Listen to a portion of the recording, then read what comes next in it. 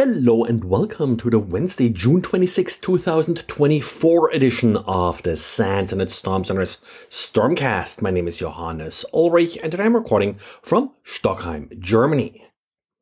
Got an interesting paper that I saw today from researchers at the Graz University of Technology.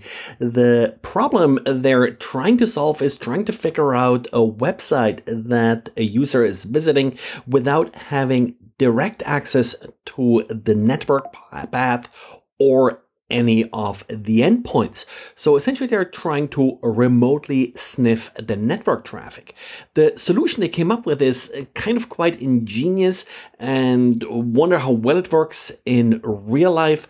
But what they noticed is that the latency of network traffic does change as the user visits a website, and the exact change depends on the website that's being visited. The simple sort of demonstration of the effect that they're showing, which is something that you may be able to also sort of repeat yourself, is if you just keep pinging a particular IP address, like for example the famous 8888 Google DNS server, and then you visit google.com and then later amazon.com, well, you see some characteristic changes in latency as expressed in the ping round trip time. Just before recording this, I was playing with this myself and I have to say that I didn't really get very conclusive results here, but I'm using a VPN here back from Germany back to the US, so that adds a lot of additional noise, which of course is one of the defensive techniques if your internet connectivity is pretty noisy in the first place, meaning there's a lot of variation in latency. Then of course this becomes more difficult to exploit. And of course, ICMP as ping may not be the best way to measure latency in this case. And that's really sort of where the paper then dives into. They basically assume that the victim has simultaneously a TCP connection open to the attacker, for example, downloading a web page, a large file from the attacker system. And then TCP can be used to measure latency, which actually may be more accurate and also more continuous than what you usually get with sort of one ping a second. They do derive quite decent capabilities here and probabilities to figure out what particular website a victim is visiting, in particular if you're limiting the number of websites that you are considering. Overall, I think it's an interesting trick. It's sort of one of those side channel attacks. I don't really see it as a realistic big threat, but certainly recommend you take a look at the paper because it'll probably teach you something about latency, buffering, and TCP, some of these issues that are often a little bit neglected. And Elastic Security Labs has a nice write-up with details regarding a new technique that they have observed being used in the wild. The trick here is that the attacker is using management safe console files or MSC files in order to gain full code execution.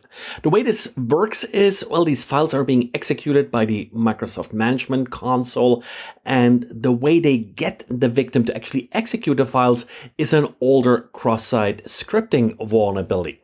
While the vulnerability appears to be old, it was apparently reported in 2018 to Microsoft and Adobe. It has not been fixed yet, and that of course makes an attractive target for attackers. Anti-malware so far doesn't detect this particular malicious MSC file. Certainly one of those extensions that you probably should block from entering your network. And as part of the blog, Elastic Security Labs also talks about some detection techniques, but they're of course more specific to their detection products. And then we have a new security update from Wyze for its security cameras, probably not that secure. Actually, out of the 4 vulnerabilities being addressed here, the one that I consider kind of the most severe one is the one actually with one of the lower CVSS scores, a 7.5. It's an cloud infrastructure improper authentication vulnerability. And essentially here the device's MAC address is being used as a credential. Of course, MAC addresses are somewhat predictable, in particular if you are limited down to a particular manufacturer. So that's something that I think is certainly exploitable. There's also a Wi-Fi SSID OS command injection vulnerability, but that only happens during the initial setup of the device as you're reading a QR code. So don't really see that severe, but again, someone very typical because you probably then pass these parameters to some command line script in order to set the SSID. The most severe vulnerability here is a Wi-Fi driver heap-based buffer overflow, and that's in Realtek Wi-Fi driver. So that particular vulnerability may already be known, even though the advisory doesn't speak to that. Well, this is it for today. And then just a quick announcement about next week. Next week, again, is a little bit of travel week for myself. It's also the July 4th week. So next week, there will be no podcast. They'll continue after the July 4th week. I'll continue podcasts this week, but no podcasts next week. That's it for today. Thanks for listening and talk to you again tomorrow. Bye.